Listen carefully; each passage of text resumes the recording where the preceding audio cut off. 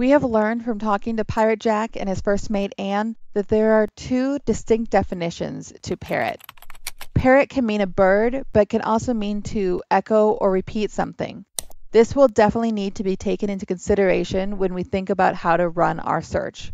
Since one term can mean different things, your search can be either widened or narrowed with the help of Boolean operators.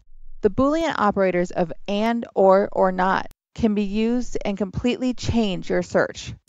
The use of and can narrow your search and extremely helpful when searching and looking for information where all your keywords are used, such as both the words parrot and bird are found.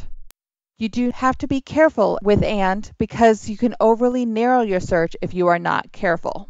The use of or will broaden your search and let you search for all definitions of the word and extremely helpful when searching and looking for information if either synonyms such as either parrot or bird was used. They do not need to be used together or both appear in the information.